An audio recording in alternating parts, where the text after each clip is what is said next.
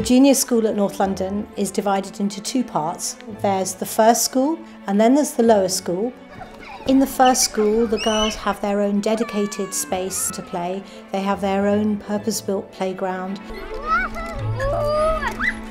and a woodland trail. Who can describe what miming means? You're doing something but you don't say it. Fantastic! In the lower school, the girls have the whole of the school grounds in which to play in.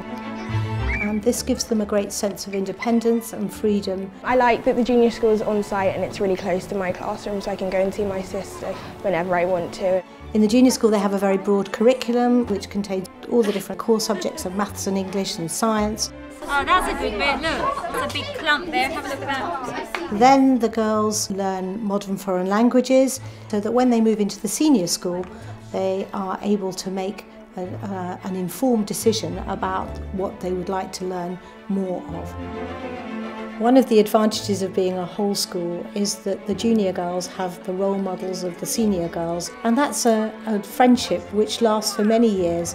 Have a nice day at school, guys. Bye. I really like the facilities and also the sporting and PE lessons at school.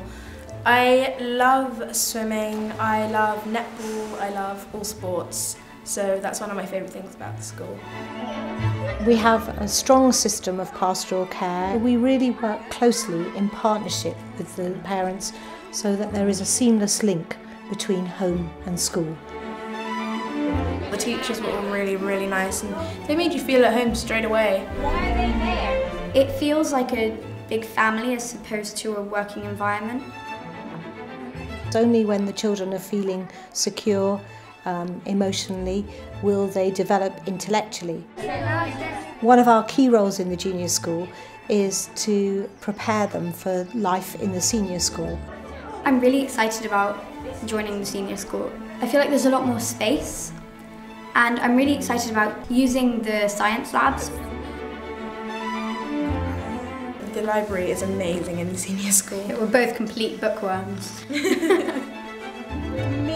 We want to give them that love of learning. We aim to teach them good study habits and to make them independent and inquiring. What happens if we leave the ice? Also to teach them to have a go at things and to realise that making mistakes is good, and from those mistakes they will learn.